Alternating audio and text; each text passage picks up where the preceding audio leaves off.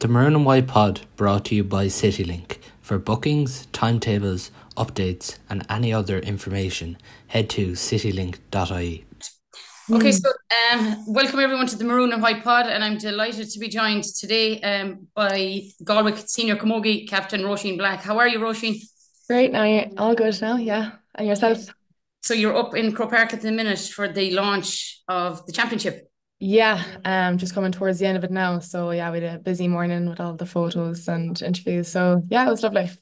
So it's lovely to be up there on that. It's kind of sometimes it's nerve-wracking, but it's like you have to do it, don't you? You have to talk to kind of press and you have to get the photos out of the way. But it's lovely to meet the other girls and see, Yeah. did you get any Yeah. tips off We weren't really sharing tips now. No, it was lovely to meet them now in fairness. And like you don't really get to meet them unless Yeah. you're paying. So it's a nice opportunity, nice relaxed environment.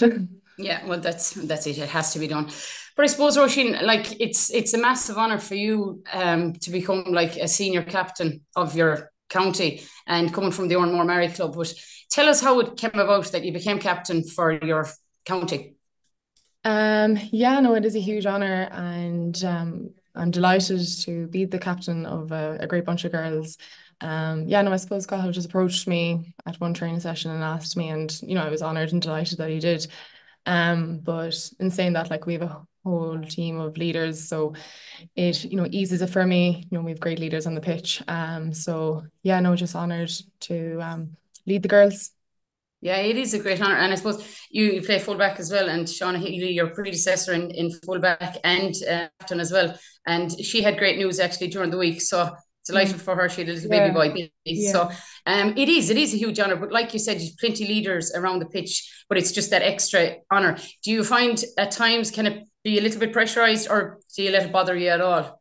No, to be honest, like there's great girls to bounce off there, like the likes of Carrie Dolan, Niamh Hannafy and Dervla Higgins. So like, any questions or anything, I always just talk to them as well. Yeah, So no, it's nice and relaxed to be fair, yeah. like a little kind of sisterhood. Yeah, it is, yeah, Yeah, it exactly. is nice to bounce off. But Yeah, I yeah. I presume your family are very proud of that honour that you're after receiving because I know your families and I'm sure they certainly are proud of you for that. So just from us all, I suppose, in Galway Camogie, we're delighted for you that you have that honour and Thank you. hopefully it'll bring much success. So I suppose you had an injury there in the league final, which it was probably a turning point. I think, myself and Martina Harkey that does this pod with me. I'm missing my sidekick today now, or I'm missing the bit of insults going over and back and the bit of Yeah. jarring. But like we were talking, and it was a big turning point, we feel, in the league final when you went off injured. How are you now? How are you? Yeah, no, I'm recovering well now at the moment and easing my way back into it. So, please God, yeah, no, I'll be hopefully back for championship. But yeah, no, we've great physios who are taking care of us. So, I'm in good hands. So yeah, Yeah, please God, I'll it's be great to on. get the good physios and the recovery kind of as well, which is badly Yeah, needed. And I yeah, sometimes find, exactly. because camogie isn't obviously it's not professional, but it's almost like it is a professional setup, at times. But you still have to get up the next morning and go to work. Like that's the one thing about recovery. It is like if you're a nurse or a doctor or a teacher or a guard or whatever you are, you have to get up in the morning and go to work. Like so, the Yeah, fact that you have great kind of physio and background in that, it's good to yeah, get that, like, or absolutely. Yeah. an odd trip to the sea down in Renville. Yeah, exactly. Yeah, no, I'm lucky beside Renville, so I'm down there a good bit. Yeah, like you said, we all have full-time jobs and it has its pros and cons. I'm a teacher, so I go into a classroom and I have to perform in there as well, I suppose. And it takes your mind off the sport as well. It's a healthy kind of combination of it. Yeah. You're not always thinking of the sport and that's your time off and you have to develop in that as well. So yeah, like you said, we're in great hands and it's coming along well now. Yeah. Yeah, it is great actually, the teaching profession. We had Anya Keane on before and she was going on about like teaching is it's a great profession in that if you're kind of a sports person that you do get the couple of months off during the summer and here and there. Like it is great. So I'd say there'll be an influx of teachers as well from kind of county setups and stuff like that. But that's Yeah. we're on the wind down. I don't know about you, Yeah. but we're definitely on the wind down. We have a good few weeks left to go, so we're I'm a primary school teacher, Yeah, so what classes are you teaching? And do you want to give them a um nice shout out?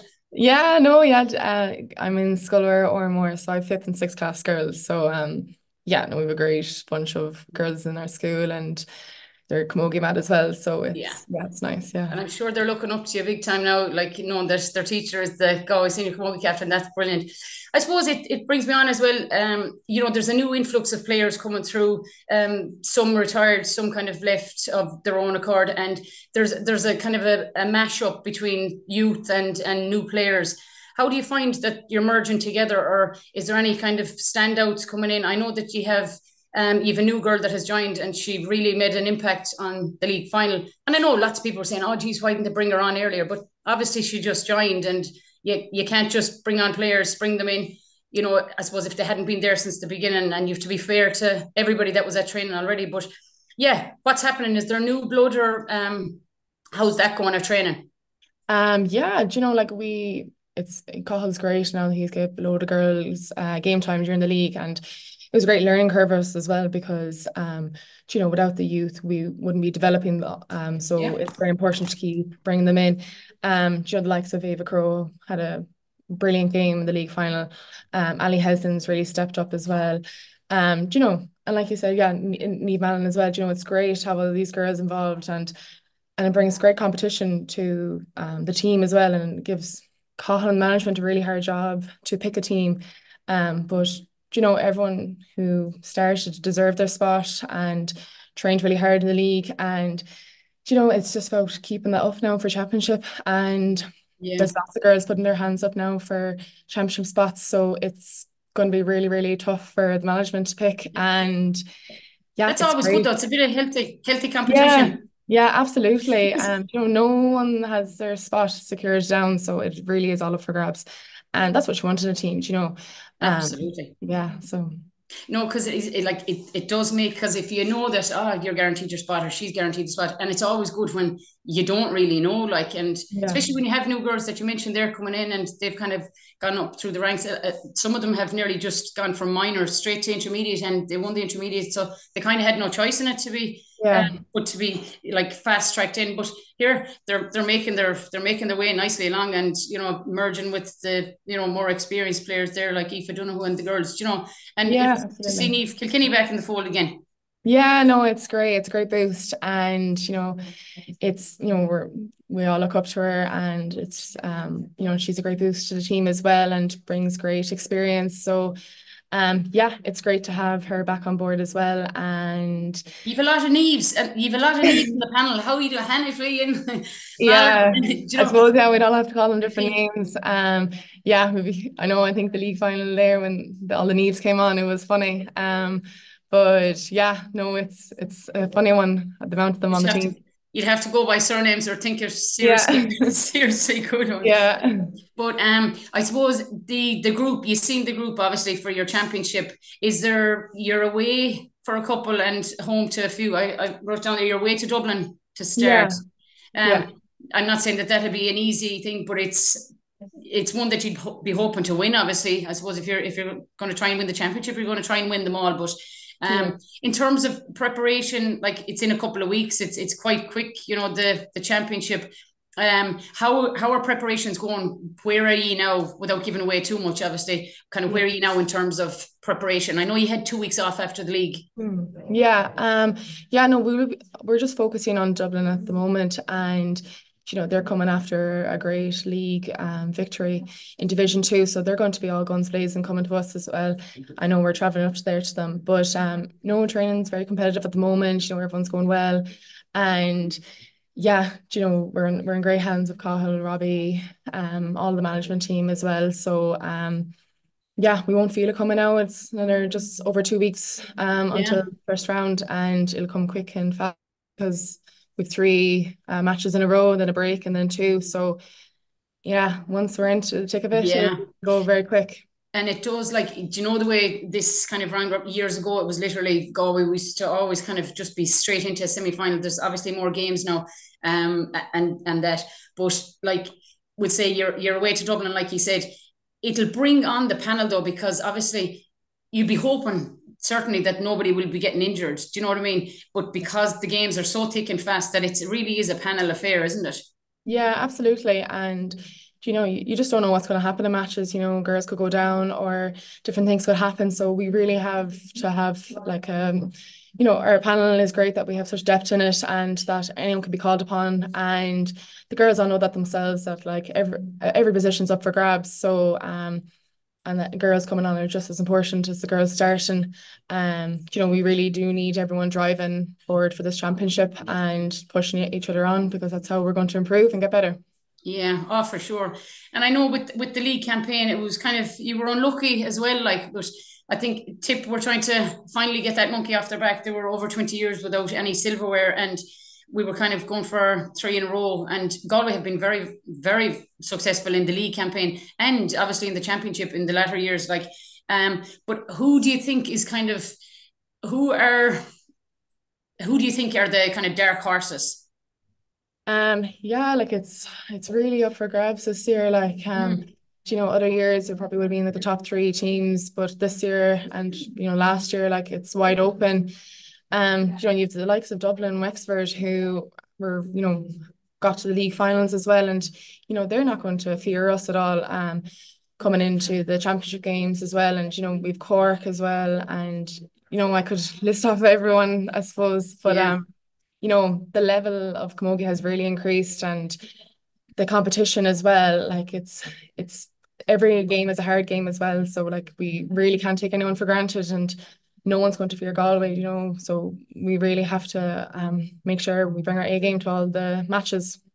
Yeah, because sometimes when you're on top, everyone wants you down, and when you're down, they want you up, but they don't want you up for too long. It's like, Yeah, it's kind of like a game of cat and mouse. But I do think it is good for camogie, and that there's kind of different names on cups now. It's not just like for years there it was kind of Cork-Kilkenny, Galway turn in with an odd one, in the latter years. Tipperary there for a while. Wexford won it in like a couple in a row as well.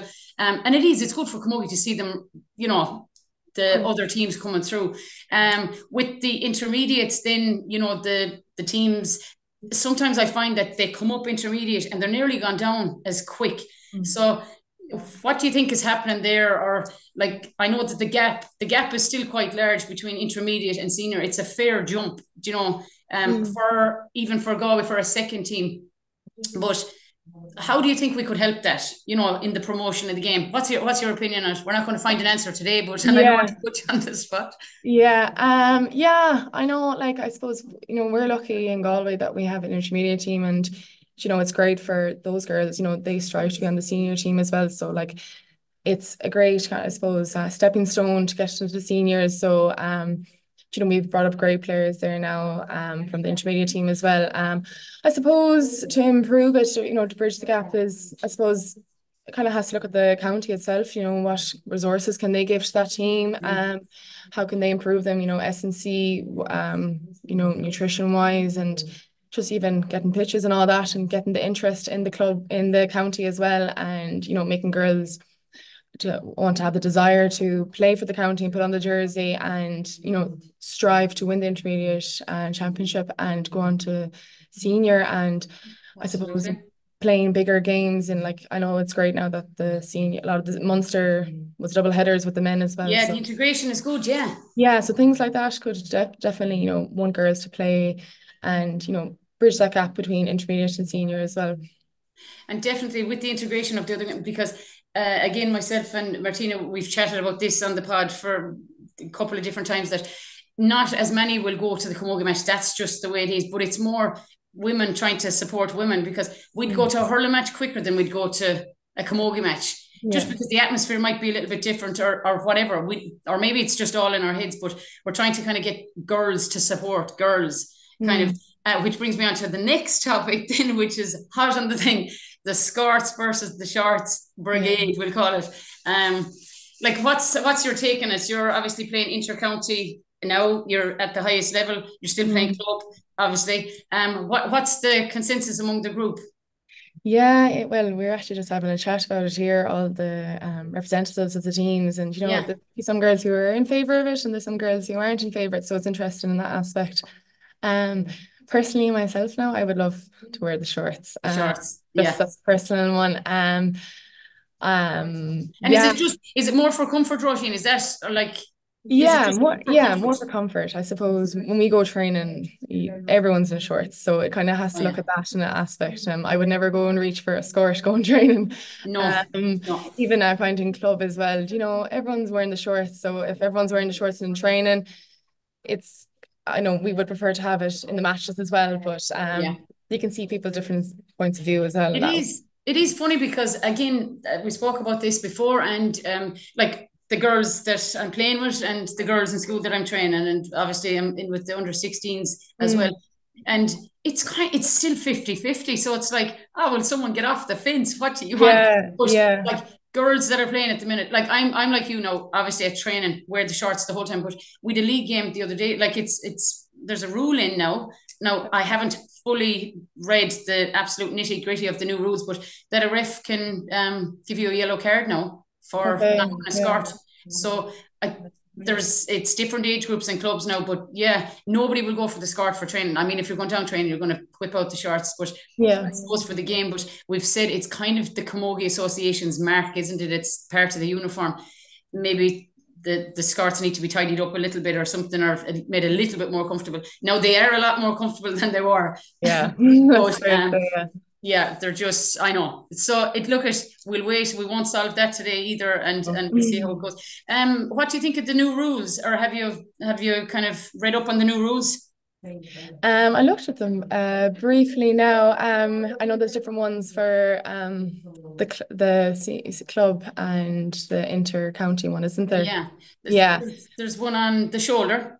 Bring the it in, shoulder thing. bring it on. Yeah, Now and you like the shoulder now. You're I know, I'm yeah. only joking. Yeah. Yeah, no, I suppose in the full back line now we wouldn't mind seeing the Oh, you shoulder. have to use the shoulder, or it's all over. It's in the Yeah, name. exactly. Yeah. Yeah, no, the shoulder, I suppose it's hard. It really does depend on the ref as well, I find. Yeah. Those rules. So sometimes he can go for you and sometimes he can go against you. So I think that's the whole the shoulder, like at least now the shoulder is in, right? That it's shoulder to shoulder. We know that it's a shoulder. Obviously, if it's a high tackle, but like you said, referees, and also the barging thing, it's like, oh my God, it's one day you know, it works for you. The next you could have knocked yeah, somebody clean out and you get the free. yeah, It's inconsistent enough, I suppose, but yeah, even I we know. need And to, yeah, yeah, and like I suppose it is very hard for a referee on the it is, pitch as yeah. well to see it from different angles. So whatever I suppose side he's on, it's quite hard to see. But yeah, no, I suppose we just have to make it more obvious, like no more than the hand pass now. We just have to make it more obvious in Yeah. our the action of it as well. And I suppose if you're going for the shoulder, you have to just make it more obvious. So I think that's just kind of the main thing we have to do first. We're in trouble if you make it more obvious for. I know. I'm only joking. No, it is. I think. Look, it's gone very physical, and it's a physical game. It's not for the faint-hearted now, Camogie, and Yeah. I do think the shoulder will improve it because it'll stop a lot of the frees that you don't know whether they're for or against you. No more than that, but I guess it is gone very physical, and that's kind of the game has changed definitely in terms of physicality and strength and conditioning and stuff like that. And Yeah. with that, because it's more physical, it will bring more injuries. That's just the nature of the game. I mean, if you're going in for tackles, there's a chance you're going to get injured every time. But Yeah. I suppose that's why again recovery is so important, and Yeah. But so you're well off the fence anyway. You're for the skirts and for the shoulder. Well, I don't know about the scores now, but Oh no, not for the skirts. not for the You're for the scores. shorts. Yeah. Yeah, no, you know what, anything that can make the game more enjoyable and more entertaining for people to watch, I'd be up for. Yeah.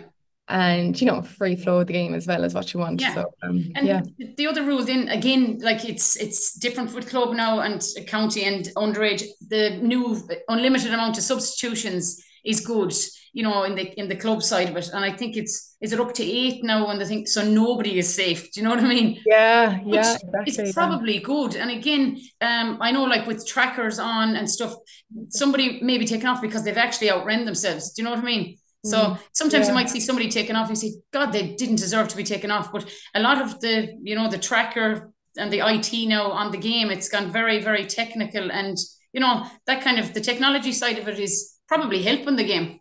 Yeah, absolutely. And there's lots of girls in the Galway team, that will run themselves into the ground and they will empty the tanks for the team. Yeah. And that's what you want, like, and then you want girls coming fresh onto the pitch and given they get their chance as well and proving why they should be on. So yeah, it's great to see. And I know for club as well, it's great because, you want to be bringing girls on. There's many times where you bring 5 subs on and you could really bring on more, like, so it's great and it'll keep more girls involved as well, I think, on club side. Definitely. Because 8 players coming on, that's 23 girls you could be using, and mightn't be the same 23 girls all the time, so it definitely will keep the Keep interest it in for fresh. clubs, and for girls growing up as well, to see that I have a better chance of getting on the team as well or making an impact.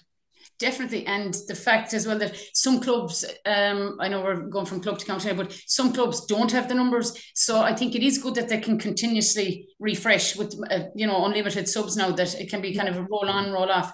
And anything that makes the game, that bit better for, and for dropout, to stop the drop. We're trying to stop the drop and all that. And I think this will help. Like, I suppose your aspirations, we know it's to win the All-Ireland. Any news in the camp, or like how is everyone kind of fixed for championship? Have you almost nailed down a team, do you think, or no, definitely not. Every day at training is a chance for someone to put their hand up, and girls definitely are. Like I said, it's going to be a very hard decision for Cathal and the management to pick a team, and like we always say, like, the first team starting out against Dublin could be completely different by the time we get to the latter stages of the group games. So it is really hard. It all depends on how the girls are going. There could be niggles, there could be some girls putting their hands up, other girls who might be performing league. We really don't know. It's the joy of a competitive squad and girls who are pushing themselves every day at training. So no, definitely the team, I wouldn't say, is nailed down. We still have a good over 2 weeks left to go, and it's really ranking up now, all the I suppose the in-house games and the training. So it's really enjoyable to see, and that's great. Yeah.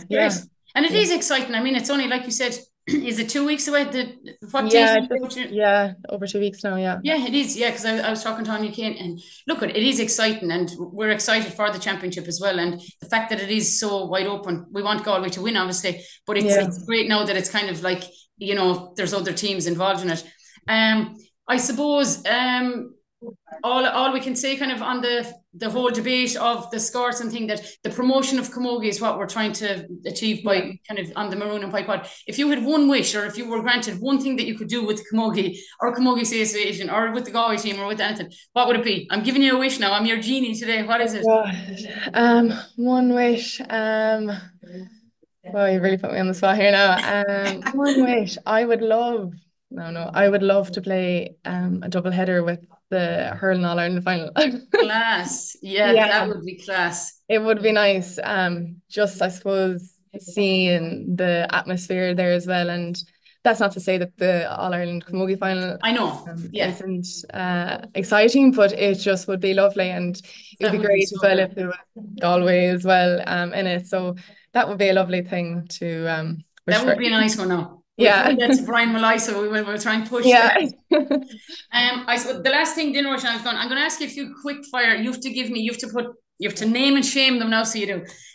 Okay, best dressed in the camp. Best dressed. Now, this isn't like with their skirts and stuff. Best dressed out in the social scene. I'd give that to best dressed. Alwyn Rabbit is great now for. Okay, nice. Worst dressed. Worst. Oh, the best and worst here. Worst dressed. Oh gosh, I wouldn't want to name and shame anyone. Worst dressed. Oh, I'd give that to myself. I wouldn't give it to anyone else. Okay, who is first to training? First to training. First on the pitch anyway is definitely always Aoife Donahue, so I could say she's first. And who is always late to training? I'd win this one anyway. Always late to training. Who could I say is always late to training? Running in with the socks hat on and hat. Rolling in socks. I give that to Evie and Barry. Okay, what would be your favorite cheat meal after a game or?